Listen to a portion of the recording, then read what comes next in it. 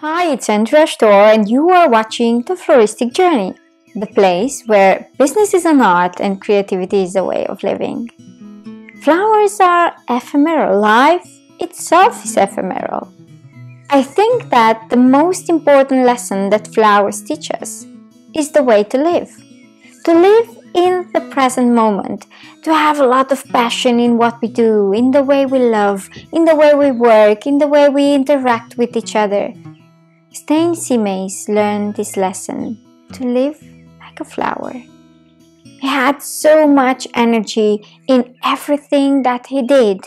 He was singing and dancing almost all the time, and he was working like there is not going to be a tomorrow. I remember the demos that I had with him at the beginning. We were establishing a certain number of floral designs per person, and at the end, he had a double number of designs to present. He was always going for the extra mile. He managed to surprise everyone with his creativity, with the variety of materials, and with the speed of his work.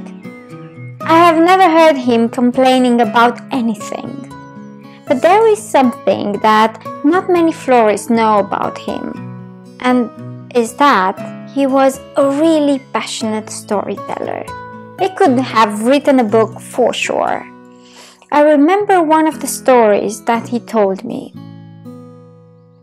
It was a weekend and I was sleeping so deep when I heard all this music and noise from the neighbors behind my yard. It was an African family which was very kind, and we were always wishing a good day to each other, but we were not so close. So I stepped out in the yard and I was smelling the good from their barbecue. There were a lot of people and everybody was so happy, and they were listening to African music. My first instinct was to dance, and then I saw kids playing near the fence between our yards. I asked him, what were they celebrating? And the kid looked at me and said, "Grandma died." I was so shocked and I couldn't understand, because in our culture, we don't celebrate someone's death. Everybody is sad and crying. In the meantime, kid's mom came and explained to me, in our tradition, when one of us is dying, we gather all the family from all over the country and we spend all night together.